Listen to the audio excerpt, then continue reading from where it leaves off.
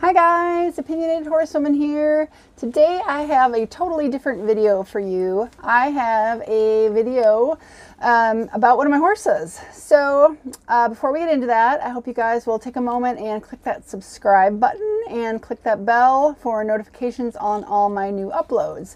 So my friend, a friend of mine lost her horse recently in the last couple of months, and he had been quite ill for a while, and we had been kind of discussing if the unfortunate situation were to happen, that her horse was going to pass away, that she had asked about leasing or riding one of my horses. And unfortunately, her horse didn't make it. He definitely passed away. And so we, back kind of in the end of December, we made arrangements to bring one of my horses. I call her Nana, or Nan. I took her over to my friend's facility where she had boarded her horse. So Nan has been there now probably about 5 weeks, and we kind of let her settle in for a good 2 weeks. You know, this is the middle of winter, and so we had to do a little housekeeping on her. I had to kind of shave her down and take a lot of her hair off so that when we got her in work, she wasn't going to overheat and get sweaty. She's in a barn that's heated because I live in the Midwest where it's quite cold in the winter. So the barn she's at is heated. She was at my farm living mostly outside. So a bit of a change for her. Took her over, definitely gave her most of, the end of December and most of January to settle in. And I had some other things. I had to get my saddle adjusted and fitted properly to her. So it was a good time to kind of let her settle in. But we are just starting to kind of get her going again. She's been doing a little bit of groundwork and just starting to get back on her.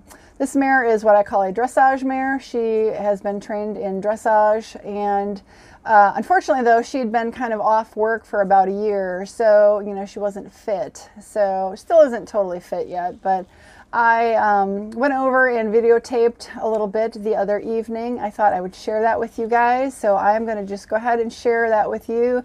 We're basically doing mostly some groundwork with her. It's called lunging, just kind of an opportunity to exercise the horse without the weight of a rider on. As well as I lunge my horses generally with German sliding side reins on when they are being lunged without a rider on. So that kind of helps hold them, encourage them to pick their backs up and kind of put them in their position to start building the proper muscles that they need for when they're going to be carrying a rider. So you'll see her in that. And then we do, my friend does get on and kind of just does a lot of walking and just a little bit of trotting, very little bit of trotting on her, because again, this horse has been out of work for about a year, and we are just trying to very slowly get her fit. We want her to build up some muscling and, just be careful with her. It is the middle of winter, and she was out of work. So I hope you guys enjoy this. I'm going to take the sound out. It's pretty boring stuff while we're lunging her, and I'm just going to go ahead and put some really nice relaxing music over it. And I hope you guys can enjoy seeing one of my horses kind of just slowly getting started worked. And I will see you guys on the next video. Thank you so much. Again, go ahead and hit that subscribe button, ring that bell to be notified of all my new uploads. And if you have any questions or anything on what you're seeing with the horse, leave me a comment below. I definitely don't mind answering some questions. So thanks again, you guys, so much, and I will see you on the next video.